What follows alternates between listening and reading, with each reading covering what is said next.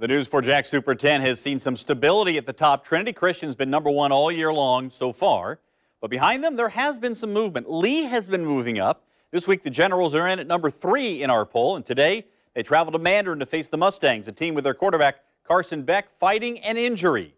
To Mandarin we go. Lee with the blue pants, Mandarin in the all-orange. Mustangs without Beck, who was injured last week. Trey Lawrence in at quarterback, and he throws deep out to his own territory. Clarence Conyers there for the interception for the Generals, takes it to the Mandarin 16. Next play, Taz Nicholson takes the handoff out of the shotgun, pops out of the pile, and comes right at you for the touchdown. Generals up 7-0. Later in the corner, Generals defense looking like they have a safety here, but the refs don't see it that way. It does lead to good field position for the offense. First play of the second quarter, Nicholson takes the inside handoff, and off he goes around the end. Points at the defenders as he walks in for the touchdown. Generals up 13-0. Taz with 4 touchdowns in the game. Lee wins it 38-13. Fletcher at Englewood. Fletcher in the white, Englewood black and gold. First half, Senators up 24-7. Rams driving, but Reed Manabat crashes through the line for the quarterback sack. Stops the drive with 1:12 left in the half. Senators with the ball at their own 21-yard line. 3rd and 10. Will Weish hits Jeremiah Payton down the middle for 20 yards.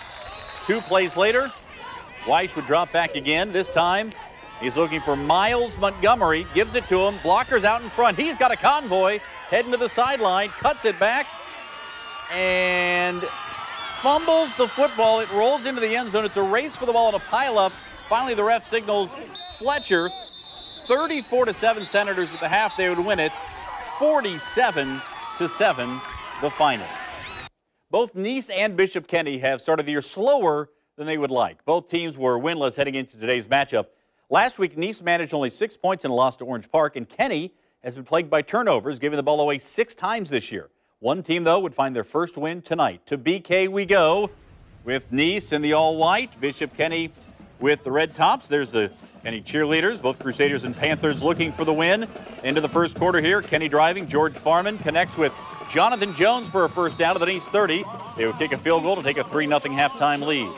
Crusaders get the ball to start the second half, driving again until the Panthers' Eric Marshall breaks it up, forcing another field goal, 6-0 Kenny after that. Ensuing possession for Nice.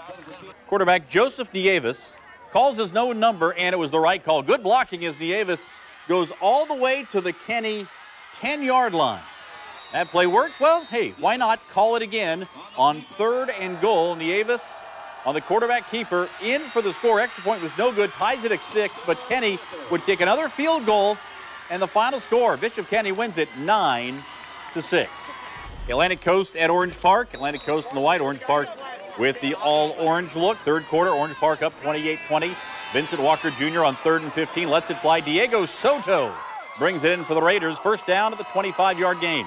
Next play, Alex Collier takes the handoff out of the shotgun. Right up the middle, rumbles for 20 yards. Helping Orange Park on the road. Couple of plays later, Walker Jr. going up top for Soto again. This time it's a Raiders touchdown. Orange Park up 35-20. Fourth quarter, same score. Stingrays going for it on 4th down, but Jeremy Barber for Orange Park there to break it up. Orange Park wins. Final score, Raiders win 35-20. Bartram Trail at Clay. Bartram in the blue pants, Clay in the all black.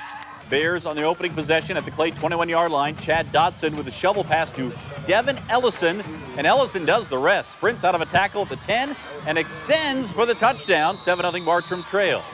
Bears defense with a 3rd down stop. Luis Rodriguez around the edge for the sack. Devils are forced to punt. Bears get back on the board. Dodson will roll left, look for Griffin Helm. He's behind everybody, makes the catch. 20-yard touchdown, 14-0 Bears. Bartram Trail wins it 34-13.